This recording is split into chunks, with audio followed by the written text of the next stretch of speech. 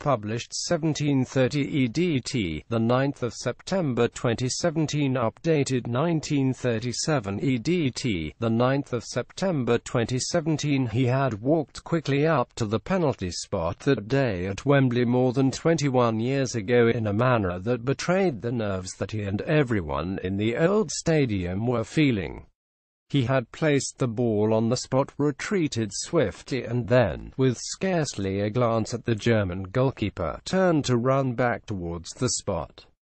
Gareth Southgate hit his kick to the right of Andreas Kopke, but not far enough to the right, and Kopke dived and parried it away. The ball rolled back past Southgate as he turned and put his hands on his hips.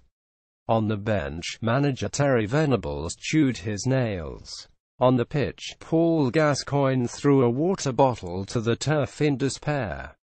England manager Gareth Southgate at Manchester City v Liverpool on Saturday. Southgate has referenced his penalty miss in the Euro '96 semi-final against Germany at least once already since he took over as England manager. He showed footage of it to his players as part of a motivational montage ahead of their game against the world champions in Dortmund last March, a match England lost 10, and he referred to it again as he stood in a corridor near the changing rooms at the new Wembley an hour after England's comeback victory over Slovakia last Monday night, a win that all but ensured his side will be in Russia next year to contest the World Cup finals. Southgate's penalty miss at Euro '96 has lived long in the former England defender's memory. Southgate is nearly a year into his tenure as England boss, and the approach of the anniversary was marked by his players being jeered in Malta during a 40 victory and by thousands of empty seats at Wembley for the 21 win over the second-best team in England's group. But Southgate understands the rhythms of the international game. He understands the highs and the lows. He understands the hysterical optimism and its close companion, the misery of disillusion.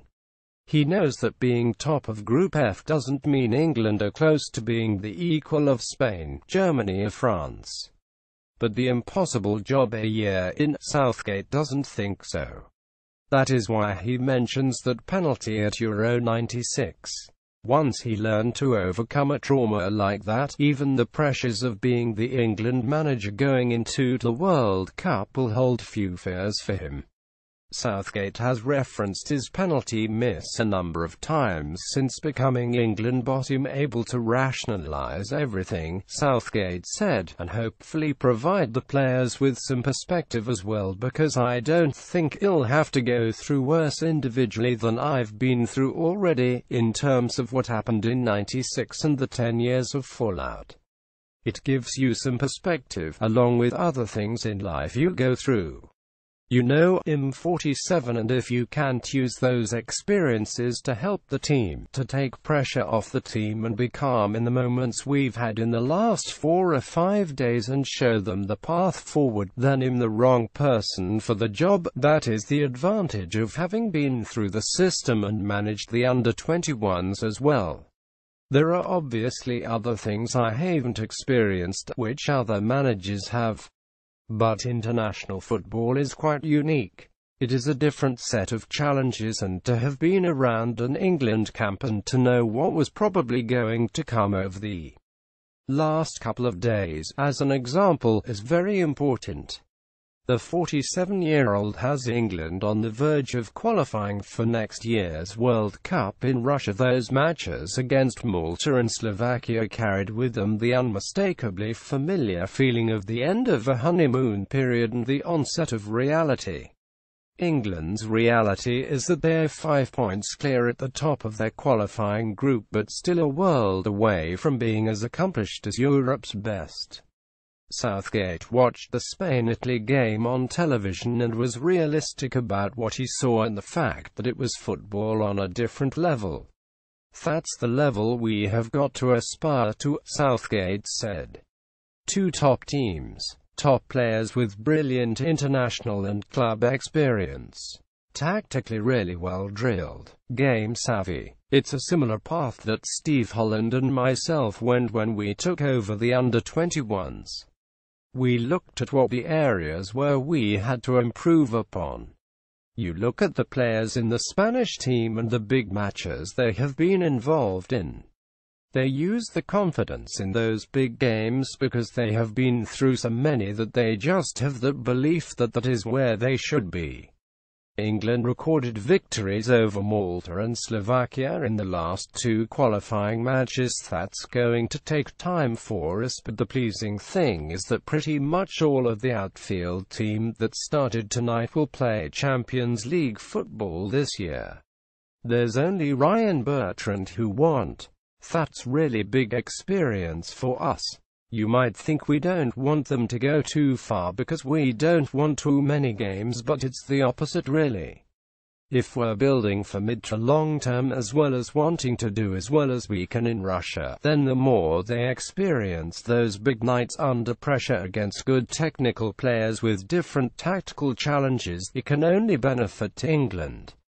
In some ways, it makes sense to say that the result was everything on Monday night because it was such an important step towards ensuring automatic qualification for Russia and avoiding the prospect of missing out on the World Cup finals for the first time in 24 years.